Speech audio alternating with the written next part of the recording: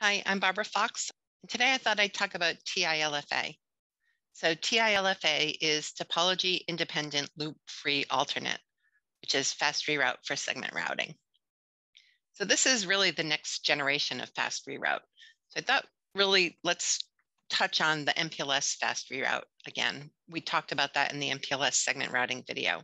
We'll see how TI-LFA differs from previous version of fast reroute. So this is the network that we're going to look at. There's a key here that shows what the metrics are.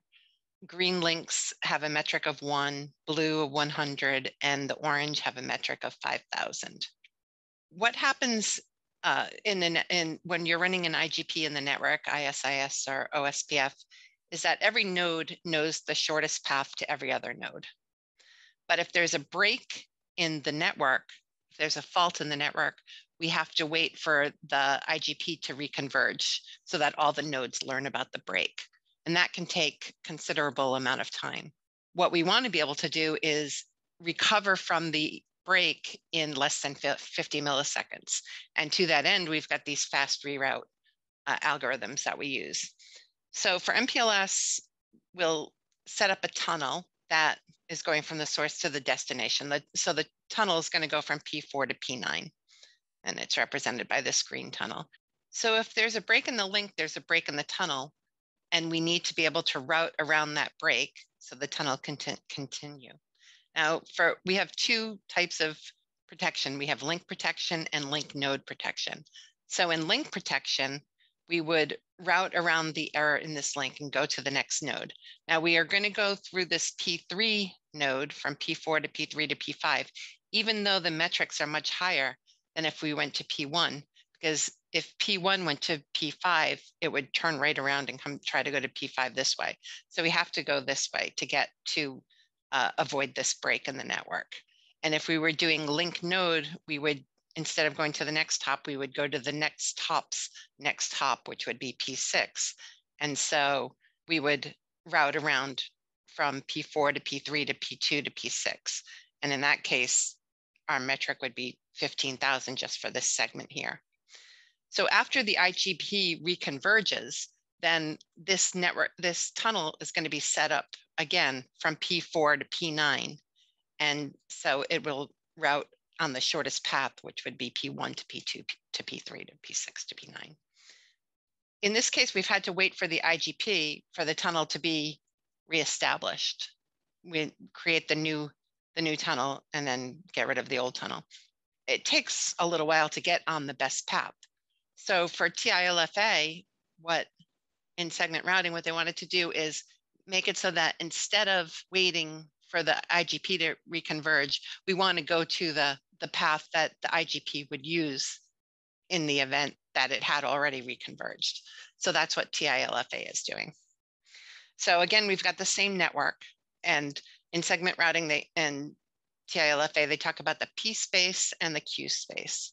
And we'll see what these are. But basically what it is it's as far as you can get in the P space from the source, and then in the Q space, it's how you get to the destination from the node.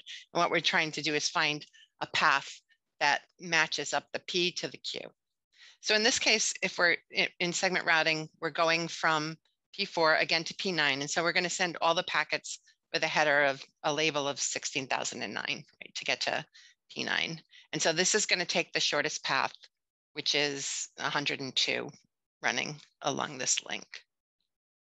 Now, if there's a break, again, on the link between P4 and P5, the first thing that we're going to do is figure out what the Q space is.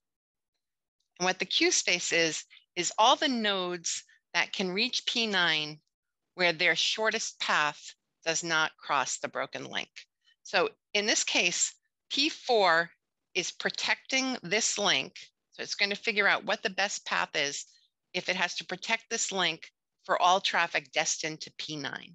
So it's looking up a very specific fault scenario to route around a very specific fault to a specific destination. The first thing we're going to do is say, okay, which nodes on their shortest path go to P9 without traversing this link?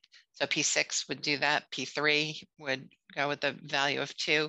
P2 with a value of 3, because if P2 went this way, the metrics would be much higher. P5. Now P1, this would be 100, 101, 102, 103. And this way it would be 101, 102, 103. So in that case, there's two paths that are equal cost paths from P1 to P9. That means that P1 would probably send half the traffic in one direction and half the traffic in the other direction, which means that P1 is not a queue node because it does use this broken link. So it is not a queue node. So we figured out the queue nodes for this path. The next thing we want to figure out are the P nodes. And what the P nodes are the nodes that P4 reaches on its shortest path without traversing this link. So P1, obviously, and P2. Oh, and P3 is not because it's 101, 102. This is 100, 101, 102. So from P4 to P3, there are two equal cost paths. And so it's not a P node. So now we have our P nodes and we have our Q nodes. And this is the intersecting node. So this node is both in the P space and the Q space.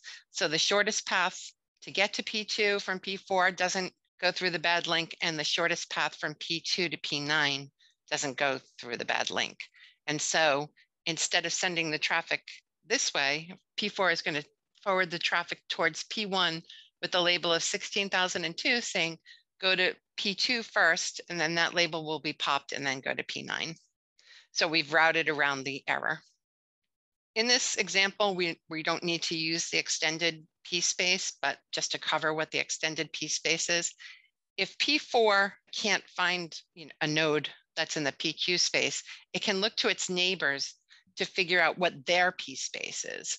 So in this case, P1's P space would be P2 and P3.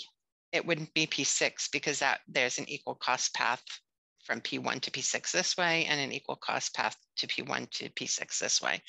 So P3 would be in P1's Q space, P space. So it would be in the Q space and the P space. So say P2 wasn't in the Q space. P4 would forward the traffic with a label of 16,003, 16,009. It would forward it to P1, and P1 would look at shortest path would go to P3, and then it would go to P9. Because the source knows which interface it's going to forward the traffic on, it can use its neighbor's P space to figure out the shortest path. In this case, I've changed the metrics of the P node links so that every link has a value of 1, except that I'm actually going to change the link between P2 and P3 to have a metric of 4. Okay, and this is just to show another example of how the PQ space works. So again, we're sending traffic from P4 to P9. So we forward the traffic. We have a break in the link. Now we have to figure out the Q space again. P6 is in the Q space, P3, but P2, this would be 4, 5, 6. And in this case, it would be 1, 2, 3, 4, 5. So P2 is not in the Q space. Its shortest path to P9 is actually through the broken link. So it's not in the Q space. So now we figure out the P space. And again, P1 is in the P space, P2 is in the P space, and P3 is not because this would be 1, 2, 6, and this is 1, 2, 3. So a P3 is not in the P space. So now let's look at the extended P space. So P1, this is 5. This is 1, 2, 3, 4. So P3 is not in the extended P space either for P1. So in this case, our P space and our Q space do not intersect. We don't have a PQ node. So what we want to do is we want to go to P2, and then we want to traverse to P3, and then go from P3 to P9, right? Because that's the way we can get there without traversing the broken link. We do that. We say, okay, first I'm going to go to P2, then I'm going to go to P3, and I'm going to go to P9. So I've pushed 2 paths, and I pushed the node label for P3 because this is 4, and if we wanted to get to P3 the other way, it would be 1, 2, 3, 4, 5. So this is the shortest path from P2 to P3. So I can push the node label of P3. But say instead of changing the metric to 4, I had changed the metric to 5. Now when I try to figure out how I'm going to go from P2 to P3, I could go this way with a metric of 5, or I could go 1, 2, 3, 4, 5. No, 5. Okay, so from P2 to P3, it's either 5 this way or 1, 2, 3, 4, 5 this way. So it's an equal cost path. In that case, I can't just say go to P3. I have to say use this link to go to P3. And so instead of using a node SID to get to P3, I'm using an adjacency SID, which is telling it which link to use. Now, in the end, if we were to try to reconverge with this error in the network, this is the path that we would take. We're not routing around any other paths. So what TI-LFA is doing is by using this PQ space, it's picking the least cost path. Now, in this case, I did it with least cost path. You might use another algorithm, say that you were balancing your network for traffic, the amount of bandwidth that's in use on your network. You were doing traffic engineering. In that case, when you figured out your P space and your Q space, you'd use the traffic engineering rules that you use to determine the path to figure out your P space and your Q space. But it's easiest to show it going with least cost path. So I hope this was helpful, and thanks for your attention. Take care.